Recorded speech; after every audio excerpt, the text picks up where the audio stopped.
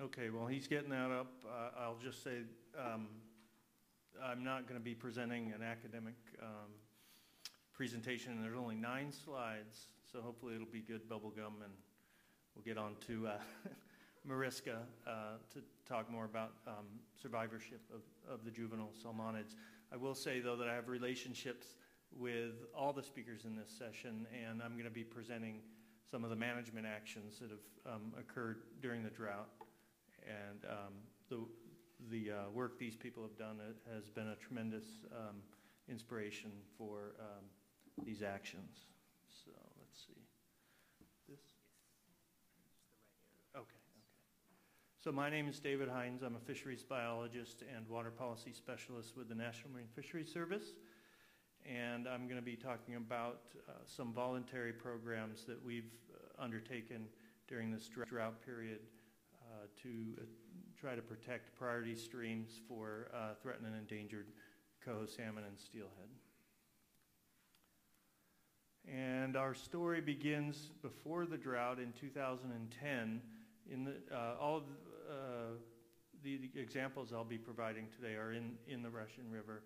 And as far back as 2010, a large wine grape grower partnered up with the Russian River coho salmon captive broodstock program and agreed to release water from a 250 acre-foot reservoir on their property into Porter Creek, a small tributary to the Russian River, to provide summer and fall rearing habitat for coho salmon that then the broodstock folks planted in there.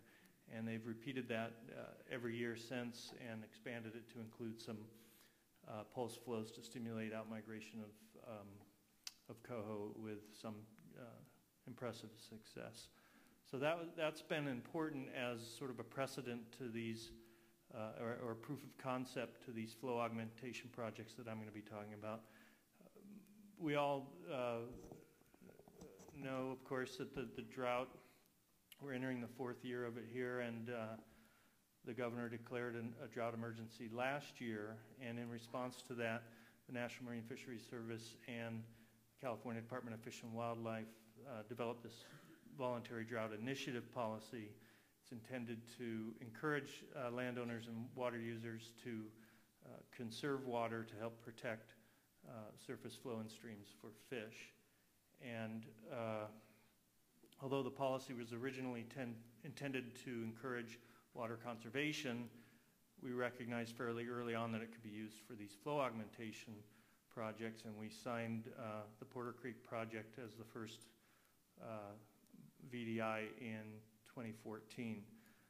So now, of course, the drought is continuing into 2015, and the State Water Resources Control Board, which is the agency responsible for regulating water use in the state, adopted emergency regulations for the protection of specific fisheries in 4 tributaries to the Russian River, including Green Valley Creek, Dutch Bill Creek, Mill, and Mark West Creeks. And these regulations include mandatory water conservation requirements for residents in those areas. And the agencies continued with our voluntary program and have signed this year 3 additional flow augmentation projects modeled after the Porter Creek project. 2 were in Green Valley Creek and 1 in Dutch Bill Creek, which I will be talking about a little bit more in depth on the next slide. I do want to mention, though, that the voluntary program is not just flow augmentation. There are 41 water conservation and fish rescue agreements signed with the department, and that wine grape growers in the Russian River Basin have developed their own independent voluntary program and had a significant amount of acreage sign up with a commitment to reduce water use by 25% over last year's amounts. So we're very excited and proud about the Dutch Bill Creek flow augmentation project. Dutch Bill Creek is one of a handful of tributaries in the Russian River that are important to coho salmon, and it is one of the 4 that are subject to the State Water Board regulations. And as with many streams in the area, flows were diminishing rapidly, and we had about 3,400 juvenile coho salmon and steelhead known to be in that reach or in that stream. And so we approached the Camp Meeker Recreation and Parks District. They're the water purveyor for the nearby town of Camp Meeker, and asked them if they would be willing to release some of their water into the creek for fish. They agreed and committed to releasing, I'm having trouble because I can't see anymore.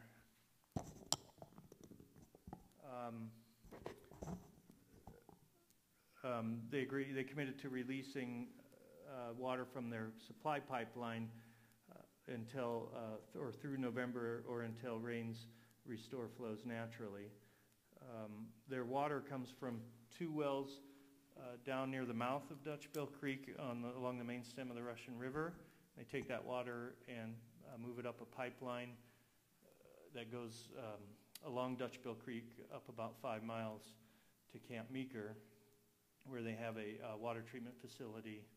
And we tapped into that just before they treated it, so the raw water, a portion of the raw water, comes back down into Dutchbill Creek. And of course, it took a lot of partners to make that happen.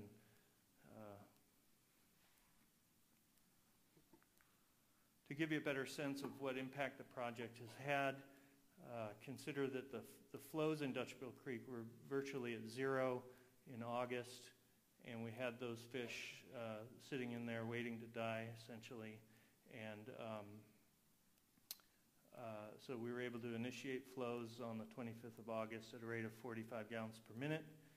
And I'll show a wet-dry map later, but approximately a mile of creek downstream has re-wetted. And there's a gauge there as well that shows significant flow increase, which I'll show as well. And importantly, pools that were disconnected became reconnected or enhanced the connections, and that has important ramifications for water quality and the survivorship of these fish. I believe Mariska will get into that a little more detail in it, and both Cleo and Jason referred to that as well. We were lucky in this project because the water coming out of the pipeline, the water quality was very good. Temperature and dissolved oxygen were within acceptable limits for the species we're concerned about. This is a hydrograph showing flow just below the release site over the last 6 years. And you can see the progressively lower summer base flows as the drought sets in, with 2015 in red, flows approaching 0 in August. And several days after we initiated the release, you can see the response in the stream. And then shortly thereafter, we had a rainfall event that caused that spike. And here are a couple of photos of Dutchbill Creek at the release site before we released the water. Actually, when you look at these pictures, it doesn't make a big impression, at least in my mind. It's not like a torrential release there, but it's enough to make a difference in the water quality and sustain the habitat for the fish.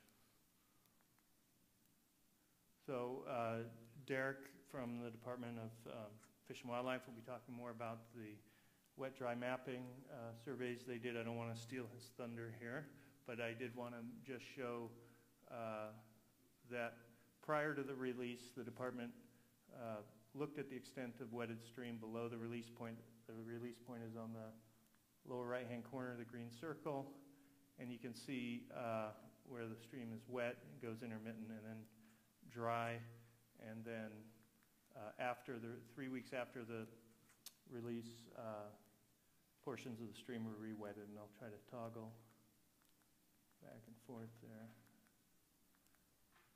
Okay, so a couple of takeaway points I wanted to mention was that it was really impressive how having just a few individuals who are willing to take a chance and make things happen, how they can really make a huge difference. And really it's a relatively small amount of water we're talking about here. Releasing at 45 gallons per minute is approximately 1/10 of a CFS. They're doing that for 3 months. That's 18 acre-feet. That's a small fraction of what you see stored behind these major reservoirs that many of you know, I'm sure, can hold tens or hundreds of thousands of acre-feet of water. And as excited as we are about these projects, I do want to say that they're not a tremendous substitute for comprehensive management. I mean, we're coming in an emergency situation and trying to save a few fish, but we're not protecting the hydrologic processes that support the ecosystem for these animals in the first place. So certainly great to have this collaboration and this volunteerism, but we do have to make sure we're looking at preserving natural processes. And the summer flows are sustained by springs and seeps, of course, and those are popular to be used as water sources in the summer period when water's lacking. And there are some the regulatory and policies surrounding use of those sources of water are sort of in flux, I guess, to just make a general reference to it.